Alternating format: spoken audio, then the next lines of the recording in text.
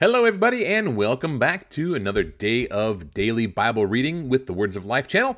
My name is Adam Kitt, and today's reading is Isaiah 34, 35, and 36. Let's dive right in.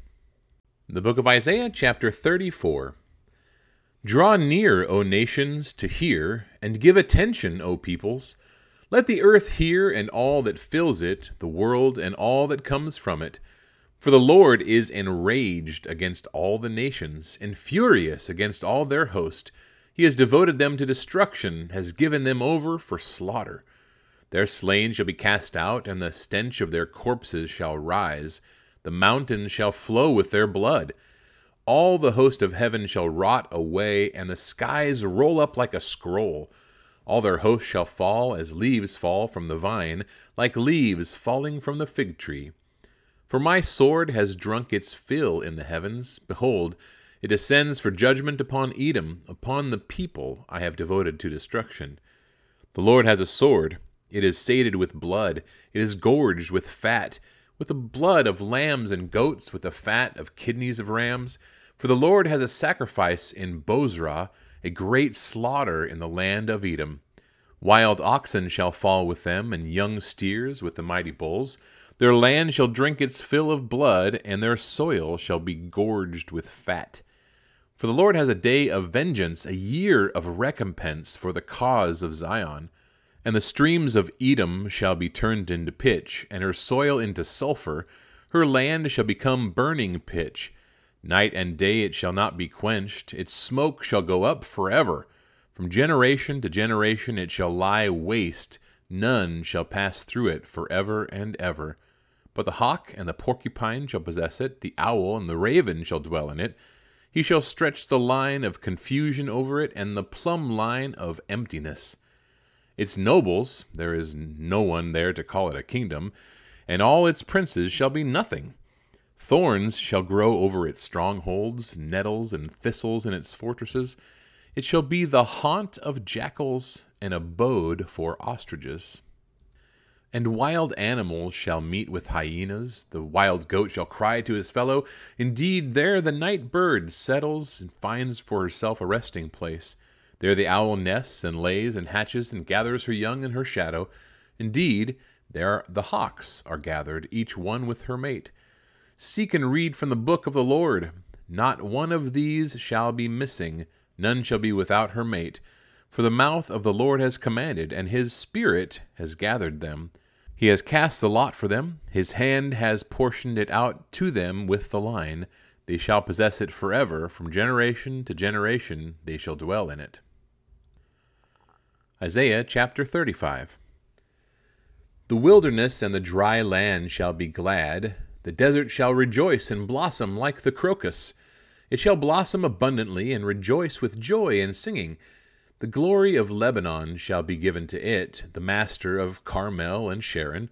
They shall see the glory of the Lord, the majesty of our God.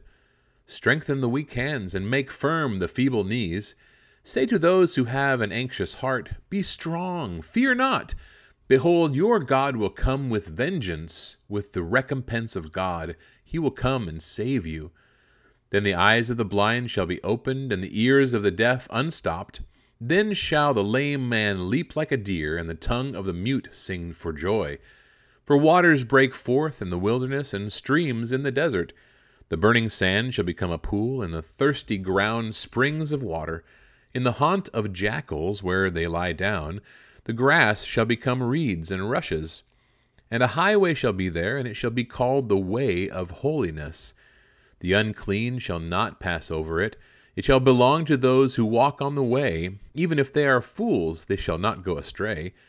No lion shall be there, nor shall any ravenous beast come up on it. They shall not be found there, but the redeemed shall walk there. And the ransomed of the Lord shall return and come to Zion with singing. Everlasting joy shall be upon their heads. They shall obtain gladness and joy, and sorrow and sighing shall flee away. Isaiah chapter 36. In the 14th year of King Hezekiah, Sennacherib, king of Assyria, came up against all the fortified cities of Judah and took them. And the king of Assyria sent the Rabshakeh from Lachish to King Hezekiah at Jerusalem with a great army. And he stood by the conduit of the upper pool on the highway to the washer's field. And there came out to him Eliakim the son of Hilkiah, who was over the household, and Shebna the secretary, and Joah the son of Asaph the recorder. And the Rabshakeh said to them, Say to Hezekiah, Thus says the great king, the king of Assyria, On what do you rest this trust of yours? Do you think that mere words are strategy and power for war? In whom do you now trust that you have rebelled against me? Behold, you are trusting in Egypt, that broken reef of a staff, which will pierce the hand of any man who leans on it. Such is Pharaoh, king of Egypt, to all who trust in him. But if you say to me, We trust in the Lord our God, is it not he whose high places and altars Hezekiah has removed, saying to Judah and to Jerusalem, You shall worship before this altar? Come now, make a wager with my master, the king of Assyria. I will give you 2,000 horses if you are able on your part to set the riders on them. How then can you repulse a single captain among the least of my master's servants, when you trust in Egypt for chariots and for horsemen? Moreover, is it without the Lord that I have come up against this land to destroy it? The Lord said to me, Go up against this land and destroy it.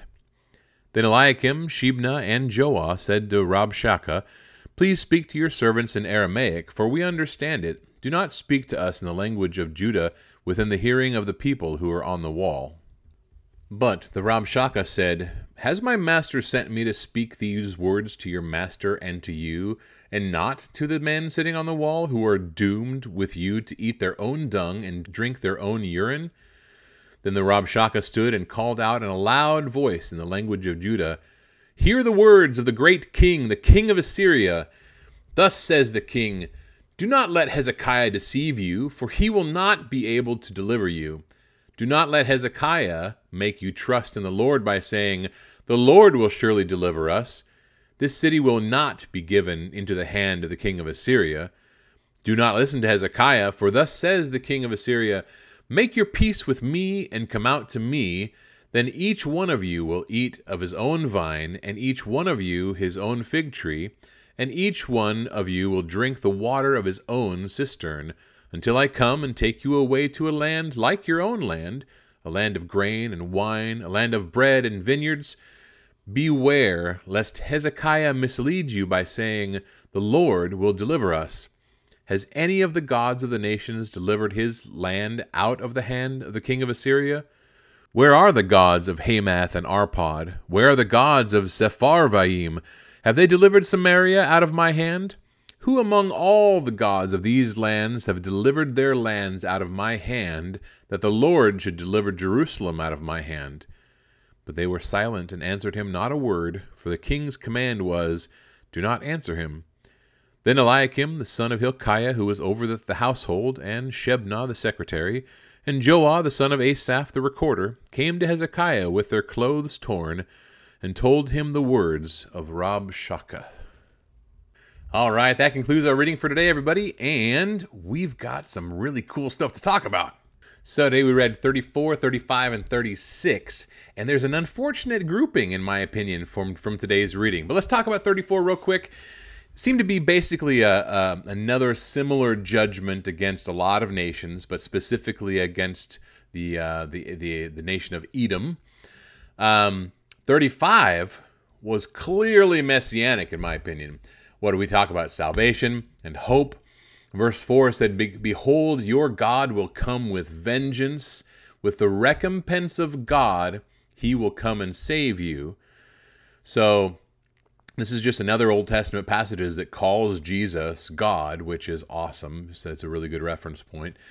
But then it goes on and says, The eyes of the blind, the ears of the deaf, the lame men will leap like deer. The mute will be singing for joy. We've been reading the book of Mark. Haven't we seen all of those things taking place by the hand of Jesus? Then he talked about the way of holiness. Now, I couldn't find another reference to that specific phrase, but Jesus did say, I am the way. and he calls us to holiness. So it's very clear that it's talking about Jesus, that he is the way of holiness and that we're following him. And then, of course, it wraps it up and talking about everlasting joy, the promise of eternity without sorrow or sighing. And that is an amazingly cool Messianic prophecy about the future and our hope. 36. Now let's talk about 36. Now 36 through 39 really should be grouped together. It's actually more of a first-person recollection by Isaiah, because we're going to find out that Isaiah actually makes an appearance in his own prophecy for the first time, rather than the kind of third-person perspective he's been writing thus far. 36 only, which is what we read today, leaves us with a bit of a cliffhanger, and you kind of feel like, oh no, this is crazy. How can God send Assyria to do all these bad things? Or look at how arrogant and how horrible they are. Well, just wait. You got to tune in tomorrow and read some more, and we're going to find out exactly what happens with King Hezekiah and what he does when he calls on the name of the Lord. So have faith, God bless, and we'll see you tomorrow.